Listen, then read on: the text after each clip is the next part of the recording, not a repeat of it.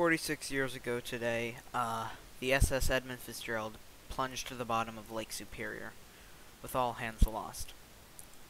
So, this is just me telling you all to remember what happened that night on Lake Superior, as a lot of my audience is more keen to ocean liners. But we shouldn't forget any tragedies that happen on the Great Lakes or ocean liners as well. So, here I am on the Arthur M. Anderson, 46 years after. Bit past that now because it's 7:50, so 40 minutes past when it happened. And yeah, just wanted to make this video remembering the Edmund Fitzgerald after 46 years.